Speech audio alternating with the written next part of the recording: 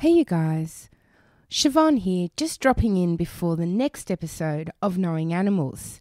The episode you're about to hear was recorded in Mexico City where I attended the Minding Animals conference, but we've got a brand new sponsor for the program that I wanted to tell you about before I start the episode proper. So this episode of Knowing Animals is brought to you by the podcast Species. Now, I know that you're interested in animals because you're listening to the podcast Knowing Animals, and I also know that you're interested in podcasts because you're listening to one. So why not check out the new podcast Species? Each week, Species considers a different animal, and you get an opportunity to learn all about that animal, how they live, their cultural significance, whether they're endangered, and much more. I've been listening to the podcast and enjoying it a great deal. Did you know that there were never any snakes in Ireland? I've also been learning about our very own Australian Tasmanian devil. So the program does a different species every week, and it also travels around the world. How do you find out about the podcast Species? You can go to anywhere where you normally get your podcast from, including the iTunes store, or you can just simply put Species, the podcast, into Google and it would come up right away. So, learn more about animals with a different species each week via the podcast Species. And enjoy the program. Dr. Siobhan O'Sullivan does like knowing animals. Dr. Siobhan O'Sullivan does like knowing animals. Hey you guys, welcome to Knowing Animals, the podcast. Knowing Animals is a podcast where we talk to animal study scholars about a piece of their work. I'm Siobhan O'Sullivan and I do like knowing animals. This episode of Knowing Animals is brought to you by our dear friends at ASA. ASA is the Australasian Animal Studies Association. ASA is the organisation that supports animal studies scholars in Australia, in New Zealand and all around the world. ASA does a lot of good work to promote animal studies and to support animal studies scholars, but they also need your support. So please think about becoming a member of ASA today. To find out more about membership, you can go to the Australasian Animal Studies Association webpage or look them up on Facebook. That's ASA, the Australasian Animal Studies Association. Well, this episode of Knowing Animals is coming to you from Mexico City, beautiful Mexico City, where I'm attending the Minding Animals conference. And I'm absolutely thrilled to be able to bring you a superstar special guest this episode. Today I'm joined by Baird Callicott, who is a University Distinguished Research Professor at the University of North Texas. No doubt he will be very well known to many listeners. And today we're going to discuss Baird's book chapter, The Environmental Omnivore's Dilemma, which appeared in a book edited by Ben Bramble and Bob Fischer, titled The Moral Complexities of Eating Meat, which was published by Oxford University Press in 2015. Welcome to the podcast, Baird. Thank you very much. Glad to be here. Oh, thank you. So, why did you write this chapter? A lot of chapters I write are really by invitation, but this is something that I had actually been thinking about quite a lot, and was the invitation to write the chapter was actually very welcome. And so it's part of the sort of complex of issues that are at the interface of environment and environmental ethics and animals and animal ethics. Yes, it's interesting because you start off by noting that the journal Environmental Ethics, which I myself have been published in, you noted that it was starting to publish more about animal ethics than environmental ethics. And you make a strong distinction between those two. How do you differentiate between those two? What are the key differences? Well, this was really a reference to back in 1980 or 1979 when the journal Environmental Ethics was established. And my impression, actually, upon further review, was inaccurate. The number of animal ethics papers being published in the journal were not as many as I had actually thought they were.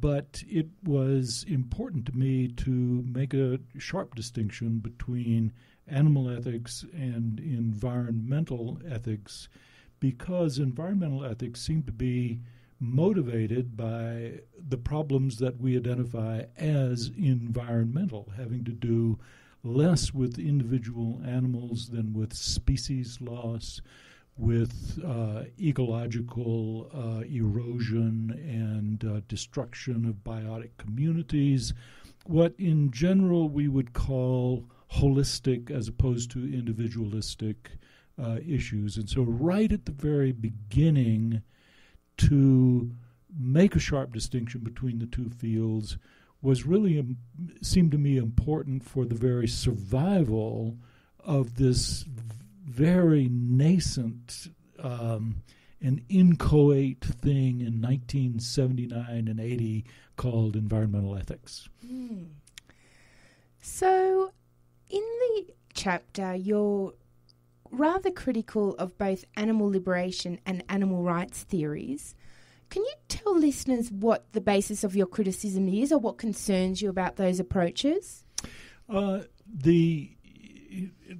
First and foremost, I suppose, I'm a philosopher, and so I'm looking at animal liberation and animal rights really from the perspective of the moral paradigms, the ethical paradigms and the moral philosophy in which they are embedded.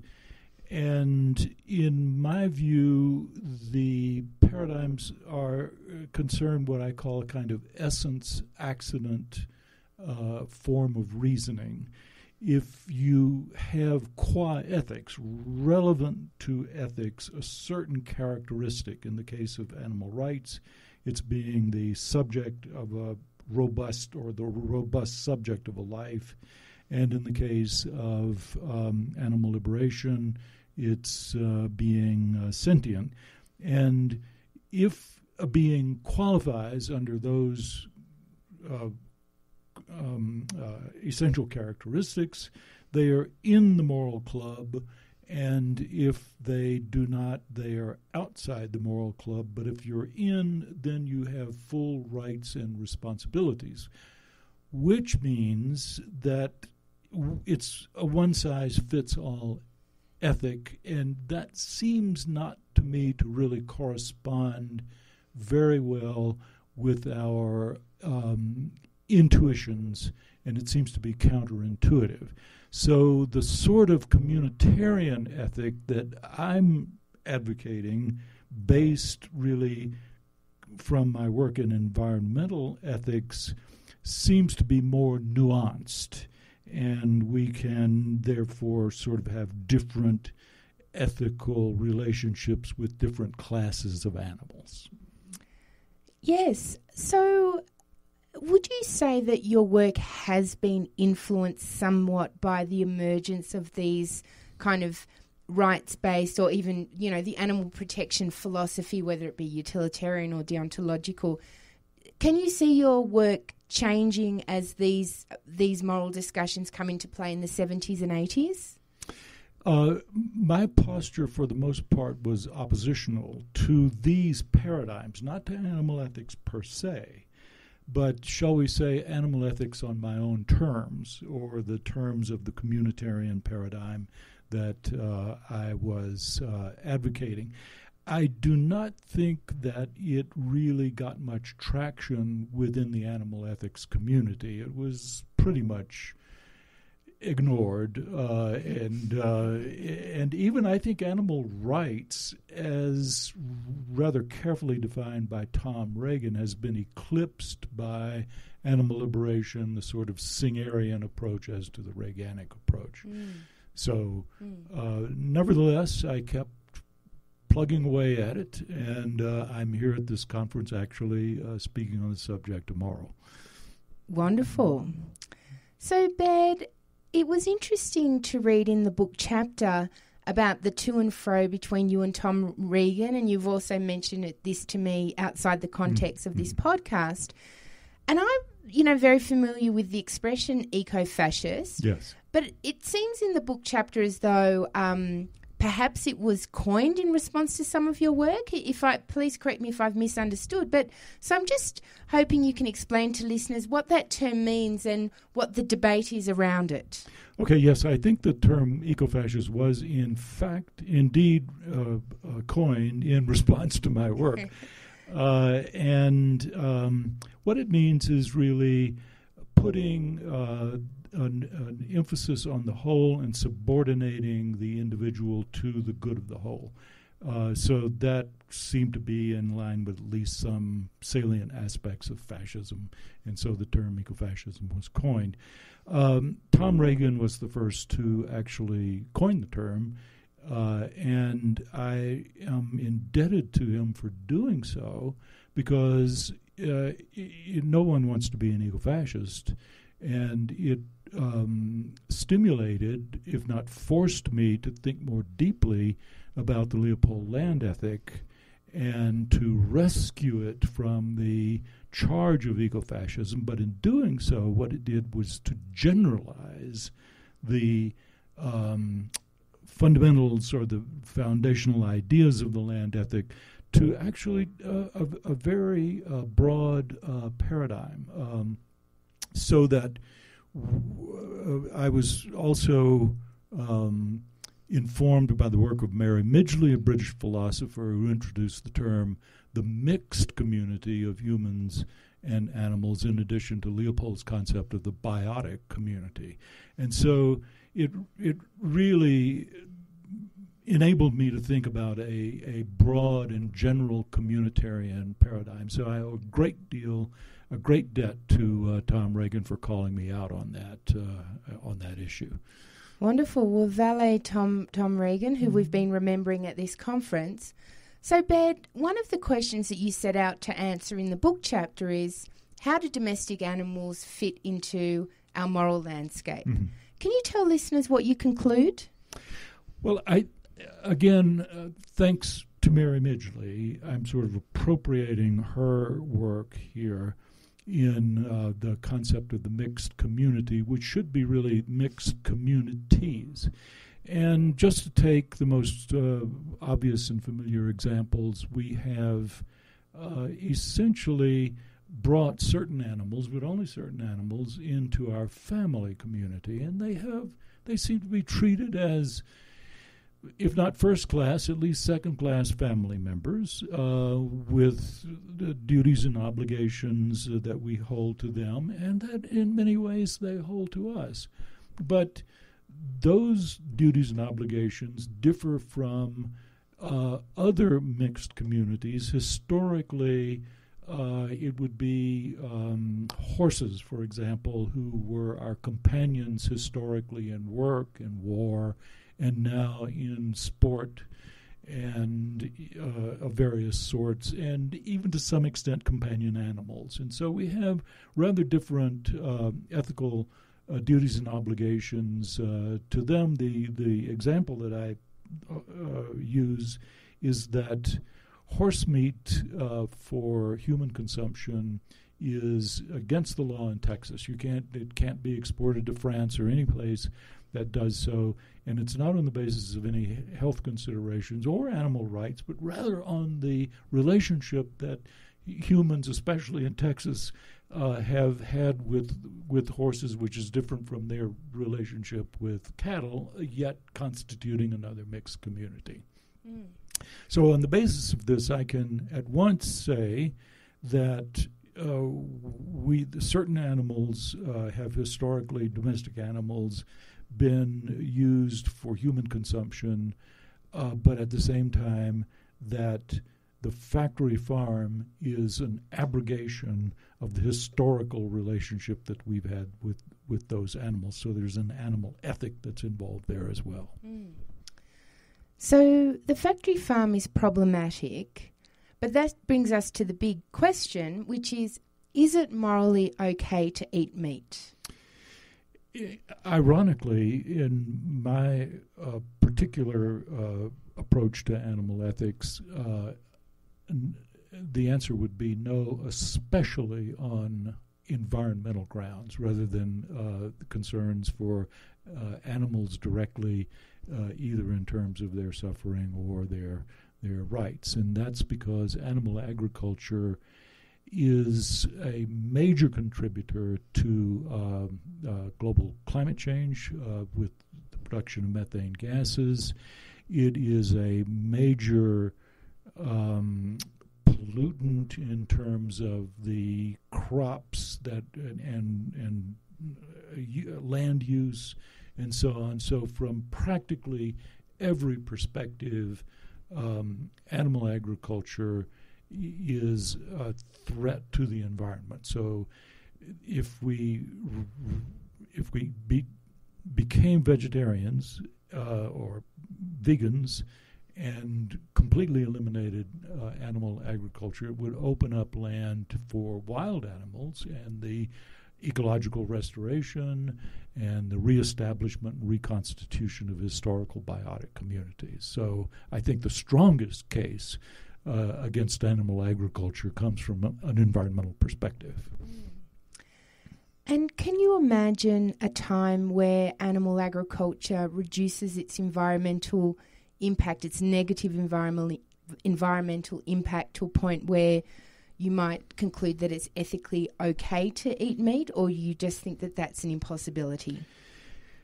Under present circumstances, with the dire threats to the environment, especially from global climate change, I think that removing a major cause of greenhouse gases is among the most important things that we should focus on.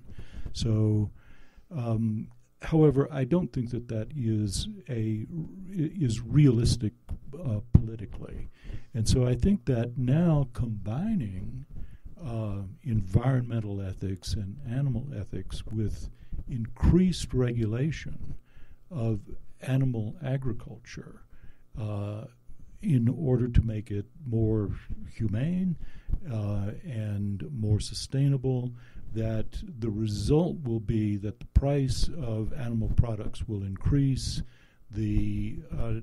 a number of animals actually being involved in agriculture will also decrease, and so that we will have an incremental change. And so this is where traditional animal ethics, based upon animal rights, animal liberation, and environmental ethics, are converging on a practical level, if not on a theoretical level. Mm. And so, Baird, you've been in this game quite a while, and presumably the environmental problems have increased in that time. Do you feel disheartened, or do you see signs of reasons to be optimistic? How do you feel looking back on, a career in environmental ethics? Well, of course, I am disheartened.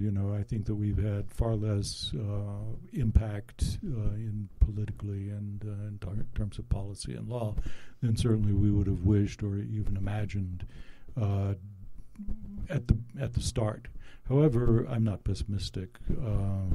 It's sort of been my stance throughout. I like to put it this way, that there's no survival value in pessimism, and so I describe myself as a desperate optimist. If you're not optimistic, you will not continue to work and to struggle for environmental quality and a better world and a better life for animals, about which I am very passionate as well. Wonderful. Well, Baird, I ask everybody who comes on the podcast to answer 5 quick questions. Are you ready for your 5 quick questions? I think so. Go ahead. Now, these are focused towards animal studies, but I'm happy for you to think of it in terms of animal studies and environmental ethics, whichever kind of you think speaks to the issue most fully. Can you recall the first piece of pro-animal scholarship you ever read?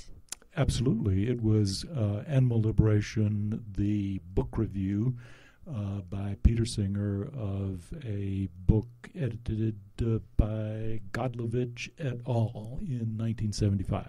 Yeah, wonderful. Can you recall the first piece of pro-animal scholarship you ever wrote? That would be Animal Liberation and Environmental Ethics Back Together Again, which was published in the early 1980s. I can't remember the exact date.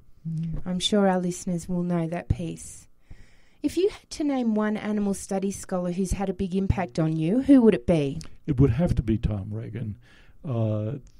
It less in terms of an influence than as a dialectical companion. Among the very last pieces that he wrote was a response to me. So this was in 2013. Lovely. So what's the most important thing academics can do for animals? Academics can do for animals. I think that what academics can do for animals is what academics do, and I've been criticized for putting it this way, but I think that there is a trickle-down effect in the theoretical world. I'm not a critic of ivory tower work, and Peter Singer has been identified as, I can't remember by whom, one of the 100 most influential people in the world, and it's largely because of his academic writing. And so here is an outstanding example of the way academics can have an important impact. I think all of the progress, all of the activism has been inspired by Peter Singer's theoretical work. Wonderful. So if you had the power to change one thing about the human-non-human animal relationship, what would it be? Definitely it would be the elimination of the abomination of factory farming. Great. So, Baird, what are you working on next? Next, I am actually working on a memoir, and not because I am vain. I am vain, but that's not the reason I'm writing a memoir. It's because I began my work in the Southern Civil Rights Movement, and so it was during that time that I was thinking, well, the idea of civil rights was theorized in the in the 18th century, and so what we are really facing now, and this was as a result of my experience of the 1960s, is an environmental crisis, and we haven't really theorized the relationship of human beings with nature, and so I began to think, well, to put it in the crudest possible terms, the movement from civil rights to nature's rights. And I would like to chronicle that experience, which is a little bit different a trajectory than most of my colleagues in environmental ethics who came from a kind of personal relationship with nature. I'm a city boy, never really had much wilderness experience and that sort of thing. It was this different path, which I think may be interesting for readers to trace. Absolutely. Well, Baird, how can people find out more about your work? Well, I have a little website that's easily searched on the internet, and there is a CV there. And I'm really all over the internet, so if you Google me, there's a dozen YouTube videos and that sort of thing that you can look into. So, and then go to look at authors on Amazon, and a bunch of my work will be available there as well. Fantastic. Well, Baird, thank you so much for coming on Knowing Animals. And thank you to the listeners for joining us for Knowing Animals, the podcast where we talk to animal studies scholars and environmental ethicists about their work. Don't forget to follow us on Twitter at knowing_animals or on Facebook at Knowing Animals. Also, don't forget to leave a review on iTunes. Reviews make it easier for other people to find us. I'm Siobhan O'Sullivan, and I do like knowing animals.